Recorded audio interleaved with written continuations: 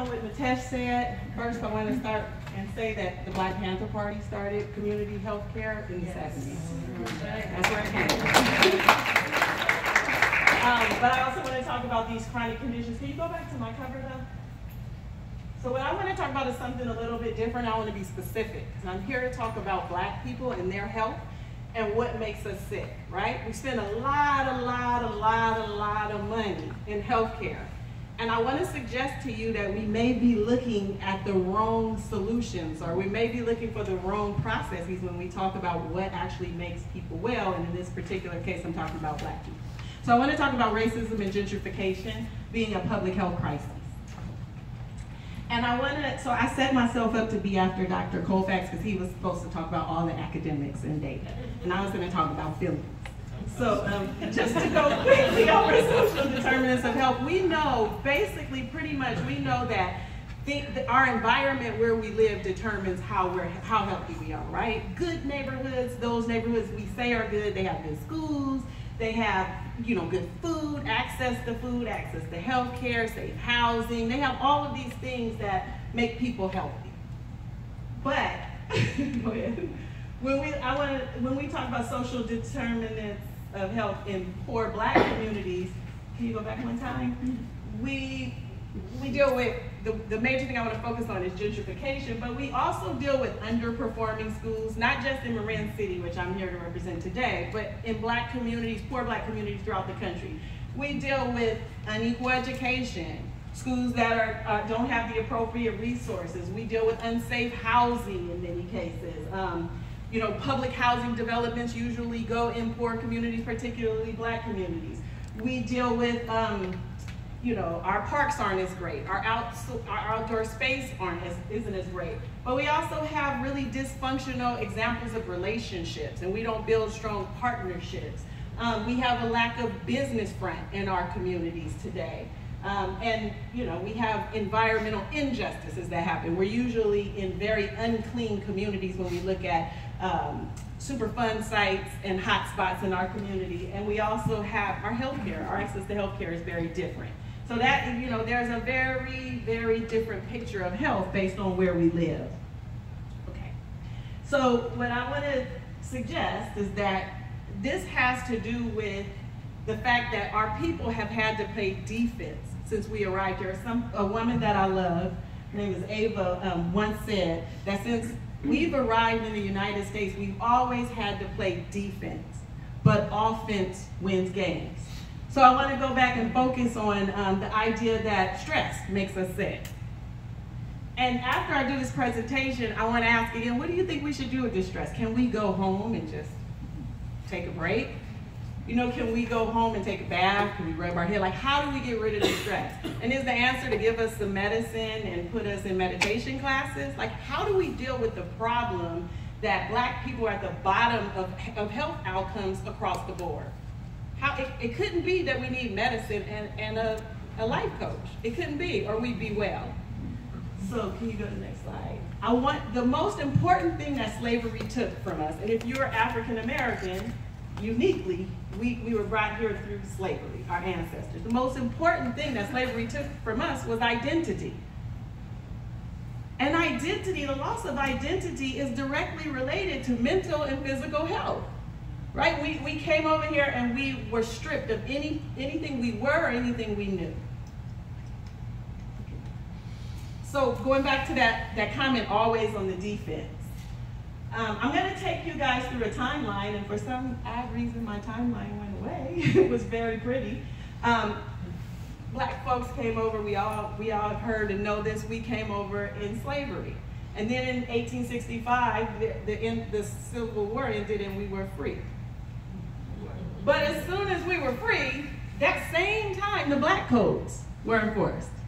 And so Black codes were codes that limited whatever we could do. And then we kind of remixed it. On the defense, we got together as a community and said, this is how we're going to overcome that. And then right after that, the KKK was formed. And they terrorized us, literally. And we got together and we figured out how to be in community and to get past that. And once we got to that point, there was something called convict leasing. And that's where somebody could see you on the street and say you committed a crime without the proof, and then you go back into slavery, often working in mines and other dangerous industries, but you'd have to serve your time as kind of a slave again, right? So it's slavery by another name, convict leasing. Then we still overcame that, and then there was Jim Crow. And Jim Crow was not a long time ago. Our children are always taught in school that that was a really long time ago, but it wasn't. It was just yesterday when we would be killed to read. Just yesterday. But somehow we survived Jim Crow. And through this time period, I want to point out that we still had Rosewood. And we still had Black Wall Street. Who in here knows what Black Wall Street was? If you do, please just raise your hand. Everyone else look around. Please keep your hand up. Black Wall Street was a community in Oklahoma that black people created for themselves that had one of the strongest business districts ever. There was a very strong sense of community and people belonged there. So that you know, it was bombed by white people. So when we say this horrible tragedy in Las Vegas was awful, thousands of people died in Black Wall Street only because they were doing well, and racism caused white people to drop bombs in the United States on black people. But we got over it on the defense, got together, and still created community. The Civil Rights Movement came there. During the Civil Rights Movement, there was something called the COINTELPRO. I don't know if you know that. But it's an FBI program that was designed to infiltrate all of our movements and destroy them. An FBI program. But when we look back, everything I've talked about was sanctioned by the US government. Everything. Can you move forward?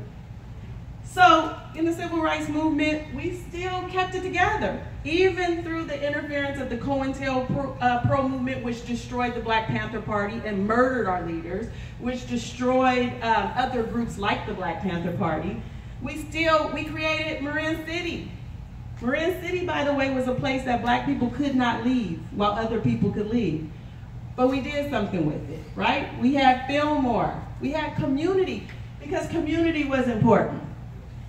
In the 80s, after we got over the COINTELPRO, crack cocaine came. And we're going to go back to that. We're not going to deal with that now. But I want to point out that crack cocaine came. And ever since then, we've been trying to regroup. It destroyed us. Even though crack cocaine came and had an effect on us, we still today are dealing with the prison industrial system. We're dealing with unjust sentencing. We're dealing with food deserts today, because we don't want to only say yesterday, but we have to paint the picture so that you can know what a person that presents to Mitesh's clinic might be dealing with. And they might show up with hypertension. But is the answer to give them medicine? Will that really make them well? If you go, I'll go really fast. Okay, so I want to say that why was community so important for us? Because the first thing was safety. We had to be together to be safe, because we were being terrorized by groups that were out to destroy us. So in our communities, we built cultures from nothing. Remember, because our identity was taken. So we had to create anything we know. Anything we do here that's separate from white folks, we had to create it from nothing. So where do we do that? In our community, we had to learn survival skills. Because even today, we go home and have to have discussions on how to survive white folks. How do our children live? How do we do this? How do we have those conversations today? Cooperative economics, we had that in our community. I just told you of a community that was bombed because it was so successful, but that was just one. And education. People like to think that we can't learn or don't want to learn. Coming out of Jim Crow, we had some of the most educated people there were. Education was always important to us. But then came crack cocaine. Crack cocaine was introduced by the CIA. The CIA. When crack came, it destroyed. I said last week, I'm 45 years old. Until I was 7, I remember a life without crack. I lived in Fillmore, where my entire family lived. And I didn't know of crack. After 7, everything changed. right? Everything changed. Nothing for us was the same. We're still recovering from that now. But what that tells me is if you're younger than me, if you're 30, you don't even know us before crack cocaine. You don't even know what we accomplished. You don't even know we had strong families. We have children and young people now who only know the product of crack cocaine, which almost made Frankenstein's. It destroyed our family. My mother was a crack addict. She has 8 years clean now.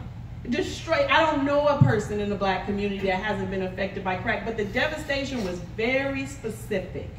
It destroyed our family structure. Our children were removed. They were taken out of the community. Just read the slide because it makes my blood pressure high.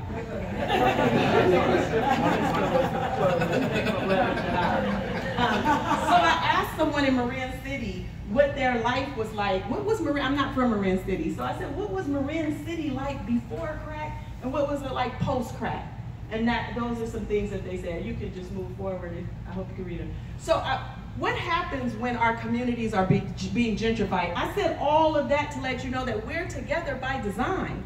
There are certain things and safeties that we created for each other by design. And when that is broken by this weaponized word called diversity that works for everyone else but not really black folks, when that's broken, then we and other people come in our community, and I'm going to be specific today and just talk about white gentrification. We have to change, and I want to finish this thought.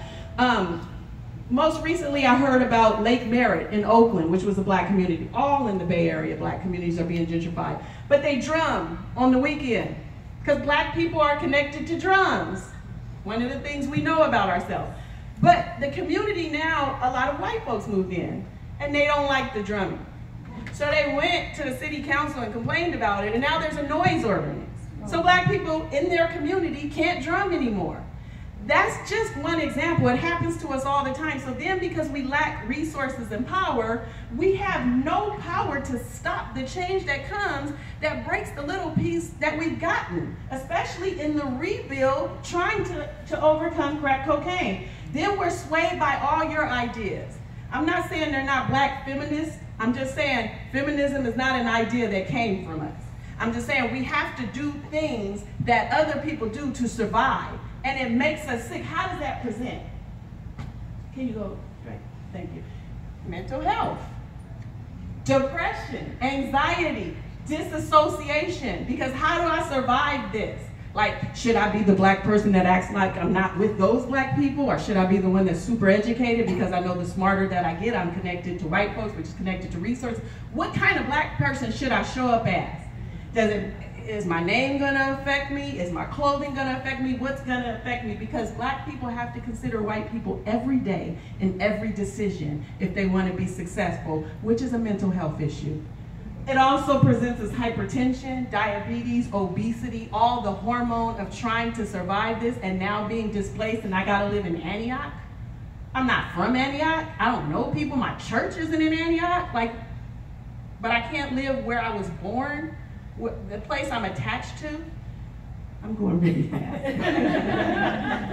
So I want to prove this. I want to prove what I'm saying. I'm a midwife. In the United States, black women are among those with the worst outcomes for the baby and the mama. We die during childbirth. Research has shown that the reason that our babies come too early, or one of the reasons our babies come too early or they weigh too little, is because of the effect of stress and racism. But when an African woman comes here from Africa, she has the same exact outcome as a white woman.